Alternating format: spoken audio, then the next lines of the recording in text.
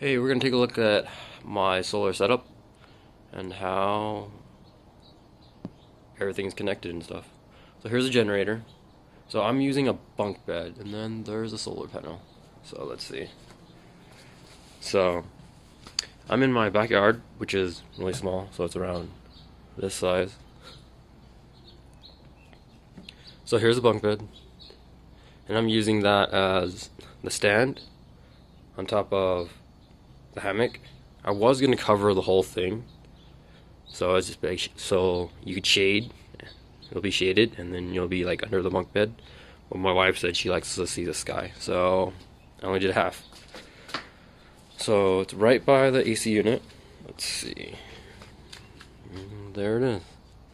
So I have used the whole bunk bed, just the top part. So I think is a double, but I just left the bottom not connected. And let's see, the bunk bed was free. Okay, so let's see, and then I could come up in the back or the side and then hook it up. Okay, here's a solar panel, and it's connected with MC4 to the cable that came with the solar generator, BEAUDENS. So here it is, plugged in, charged in one.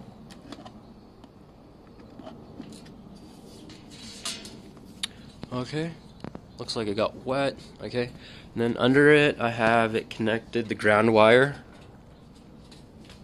to the setup. There it is.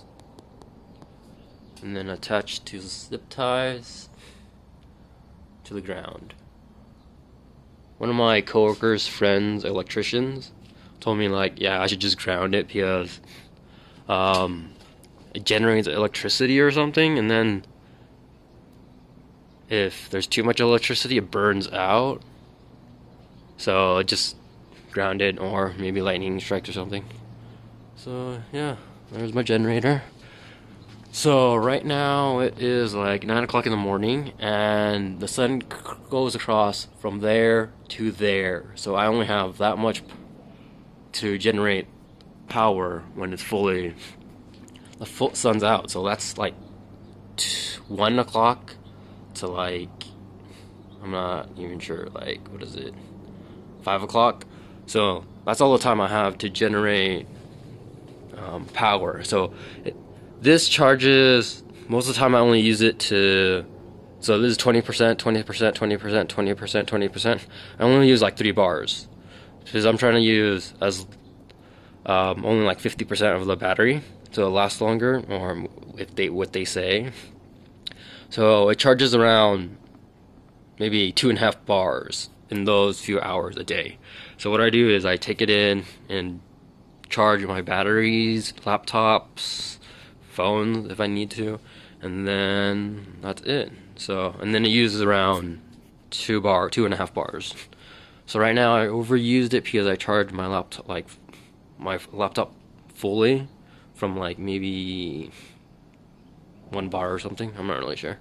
So yeah, if you have any questions or anything, leave a comment, like my setup. So this is why I did this setup, because it's I could take it apart. Because I don't know how long I'm actually going to be here in this location. That's why I set it up. And then some of the sun's blocking it, because some of the bars block the sun from hitting the panel. And I have it as slant, and then so water could come down.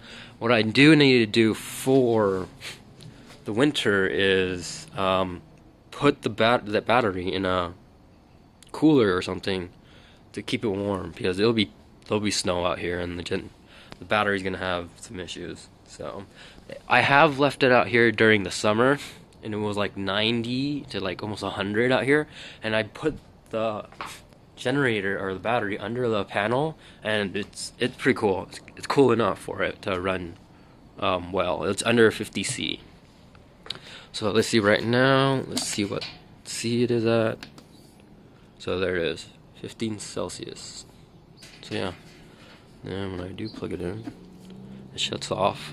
So I haven't actually tried it having the generator turned on, I mean charging other stuff, while having input on solar.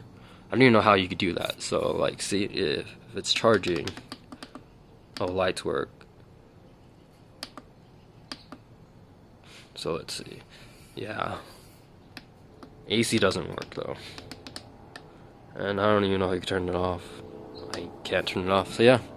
Thanks for watching.